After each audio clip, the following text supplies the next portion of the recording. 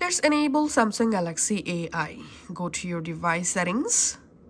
In settings, tap on Galaxy AI. And as you can see, Galaxy AI Advanced Intelligence.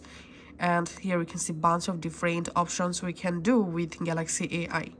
Now to enable, tap on Continue. And all you have to need to enable or activate Samsung Galaxy AI, you have to just sign into your Samsung account.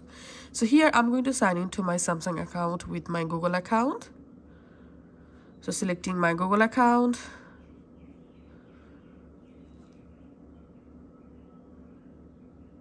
And check this option, agree. And here, just verify your phone number. And you will be signed in. Once you successfully signed in, again go to your settings, tap on Galaxy AI, and now you can easily use any of these features. Let's enable Photo Assist. Just turn on Photo Assist just like so, and that's it. This is how we can enable Samsung Galaxy AI.